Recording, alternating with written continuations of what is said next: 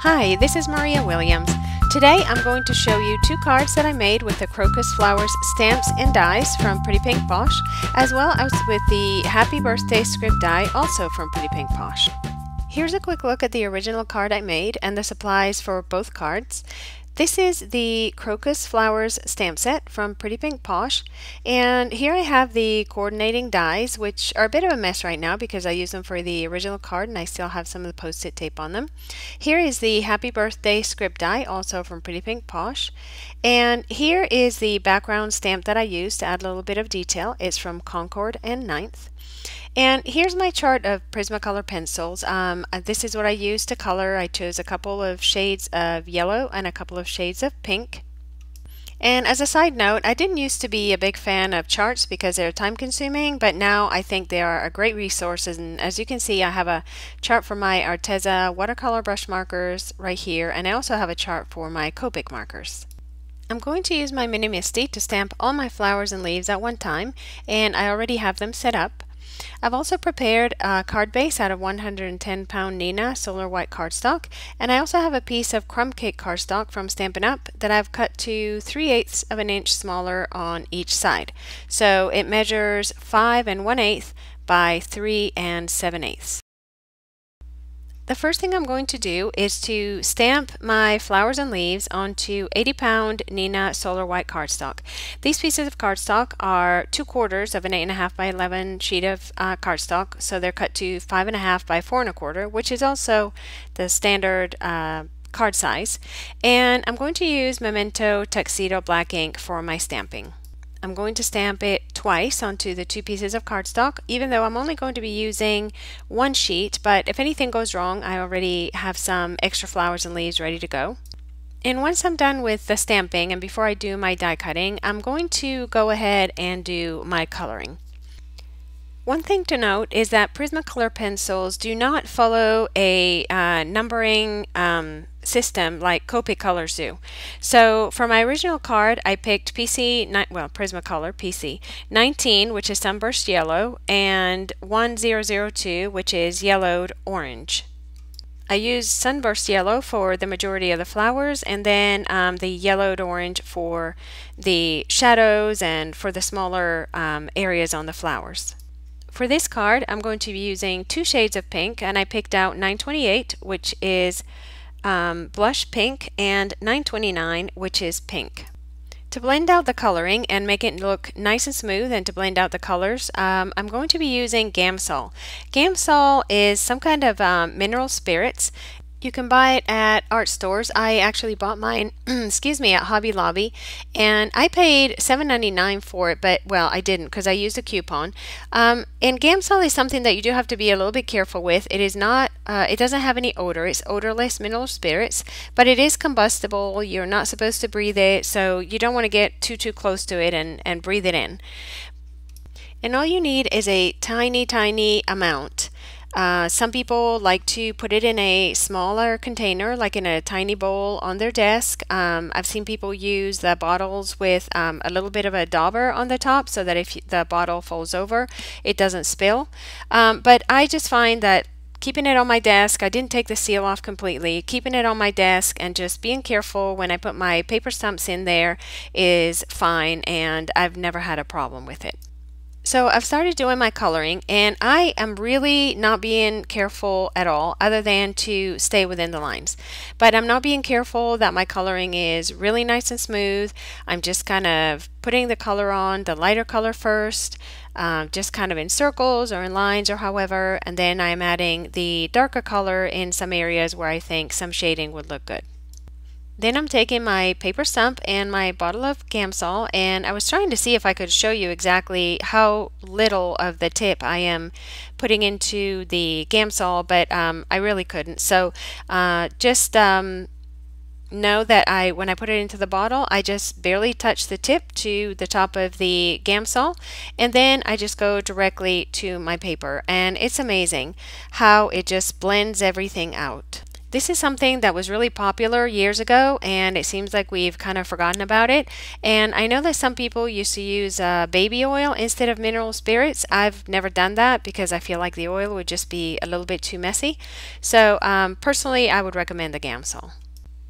Here's a quick close-up of what it looks like after I have blended everything with the Gamsol. So I'm just going to continue coloring the lighter shade in and then adding the darker shade and blending everything out. And I did decide on this card to also use a little bit of yellow in the centers of the flowers. So I'm taking the lighter shade, which was 917, and coloring in the centers of the flowers. I'm going to blend those out with the Gamsol and then go back to the pink. I bought originally a pack of paper stumps in all different sizes, so I am using a different paper stump for each one of the colors. And one thing to take into consideration is that when you are blending the lighter and the darker pink, the stump is going to pick up some of the color. So when you blend out the darker color and you go to a lighter color, you might get some of the darker shade transferring onto the lighter shade. I think that in a project like this, it really doesn't matter if you get a little bit of darker on the lighter color. It's just going to add a little bit more detail. When I got my Prismacolor pencils, I wanted a large set, so I got a set of 96 that came with the sharpener and also with an eraser. And I believe I got my set from Amazon, but you may also be able to get it from Hobby Lobby or somewhere like that with a coupon. For the leaves, I'm using two shades of green, 912 and 913, and I was mentioning earlier that the numbers don't follow a system like the Copic markers do, and in this case you can see that 913 is actually a lighter color than 912. I'm doing the same thing basically that I did for the flowers. I'm putting down the lighter color first, just along all the stems and the leaves, and then I'm coming in with a darker color and adding a little bit of that. Usually where I think the shadow would be, which if a leaf is bent a particular way, the underside of that leaf is what's getting colored in the darker color, but I don't think in a project like this that it really matters too much. Then once again, I'm taking another paper stump that I'm using just for my greens and dipping it in the Gamsol and blending everything out. Another little bit of information about the paper stumps is that if you want the tip to be clean, or if the tip is getting really messed up, is that you can take a coarse nail file or a piece of sandpaper and you can sand around the tip of the stump to make it sharp again. They do sell sharpeners for paper stumps, but I don't have one and I don't really feel like I need one, but you could definitely buy one. All the paper stumps that I bought were from Hobby Lobby as well, and I believe Amazon carries those and the sharpeners. Okay, so now that the coloring is all done, I'm just going to take my dies and line them up and run my piece of cardstock through my Big Shot. Because I was trying to be so thrifty with the cardstock, my dies don't all fit on my sheet of cardstock at one time, so I did have to do two passes. I lined up a few of them and sent it through, and then took those off and put the second batch through. Next, I'm going to take my stamp from Concord and 9th, and this is actually one of their turnabout stamps. It's one of the original ones, and it's called Polka Dot Turnabout Stamp, and it is meant to stamp 4 different colors. You can see their videos on their website, and there are other people who have done plenty of videos, and now they have a whole variety of turnabout stamps. But for today's video, I'm just going to use it as a background stamp, so I'm taking some Versamark ink, and I'm not going to mount the stamp at all. I'm just laying it. I've already taken one of the acrylic plastic sheets off. I am laying it on my desk, inking it up really well with Versamark ink, and then I'm simply going to lay my card panel onto the stamp. I find this the easiest way to stamp large stamps onto a piece of cardstock. Next, I'm going to lay out my die cut pieces onto my card panel, and I thought that I had press and seal, but I didn't. So instead of that, I'm just going to use some removable Scotch tape. You could use washi tape as well, but you wouldn't be able to see through it, or post-it tape, and it would be the same issue. So I'm just laying out my pieces like I did in my original card. Pretty much I did eliminate the bud. I ended up not using it, but pretty much the layout is the same as on the first card.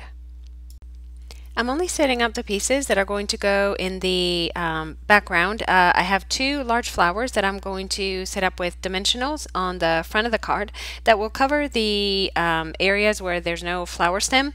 So I'm just setting up the flowers and the leaves that are going to go behind those two flowers. Once everything is where I want it, I'm just going to take a piece of that tape, and again, this is removable Scotch tape. I'm going to lay a piece of tape across all the flowers and pick them all up. Flip it over, add some liquid glue. In this case, I'm using multimedia matte, and then I'm just going to lay them down onto my card front. I'm going to give this a few minutes to dry and move on to my sentiment. I'm going to be using white glitter cardstock. The one I'm using is from the Neutrals Glitter Paper Pack from Concord and 9th, and I'm taking some Sizzix adhesive sheet and applying it to the back of my glitter cardstock. Then I'm taking my Happy Birthday script die and running it through my Big Shot.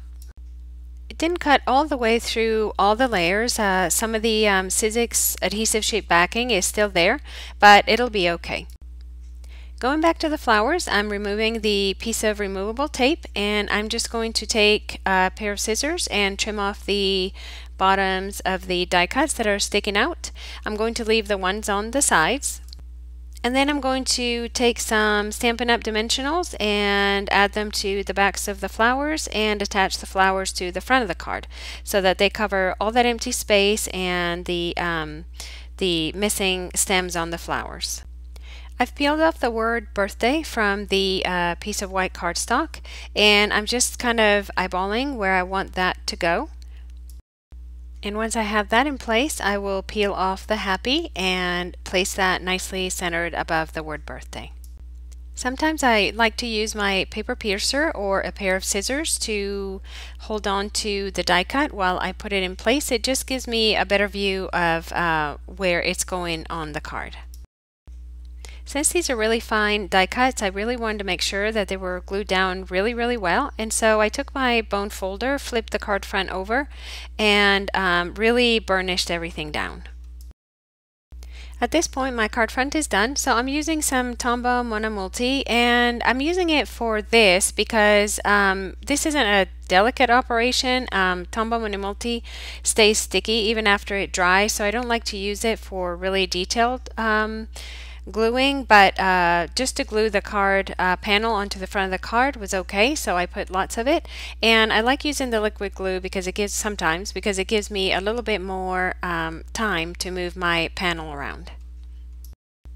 To add a little bit more glitter to the card front, I used my Nuvo Aqua Shimmer pen and added a whole lot of it to the flowers. I didn't add any to the leaves, but I did go over the flowers 2 or 3 times. I really like the way these cards turned out. I think they're really feminine looking, and I really like the stamp set because it has so many images and so many dies that you only have to stamp the images one time, and if you use enough cardstock you can die cut them all at the same time, and you don't have to do multiples. Whenever you do multiples of any one image, it always ends up taking a little bit more time. So here's a look at today's card all finished. I hope you can see that beautiful shimmer. And here's a close-up of the original card I made. The front panel is just a little bit larger, and I wanted to let you know that the glitter paper that I use is from this Recollections pack. I think Recollections is a Michaels brand, but this is a good bit thicker than the Concord and 9th. And I'm not sure why they call it a paper pad, because it really is cardstock. It's pretty thick. Well, thanks for joining me in this video. I hope you enjoyed it. If you did, please give it a thumbs up.